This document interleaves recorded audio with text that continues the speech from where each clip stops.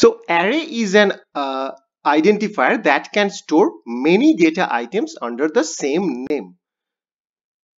So in order to access an element inside an array, you have to use the identifier name along with an index such as 0, 1, 2, 3, like this, to access an element at a particular location.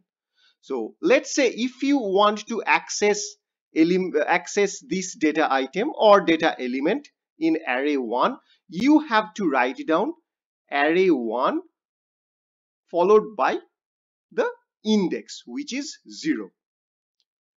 Inside array 2, if you want to access this data element, that is h, you have to access it using the array name, that is array 2 followed by the index, like this. So if you have already gone through our programming 101 and programming 202 or any of the programming basic courses, then you should have a fair idea of the array. Now in the next video, let us try to understand how these arrays are actually represented inside the memory and what are the advantages and disadvantages of that representation.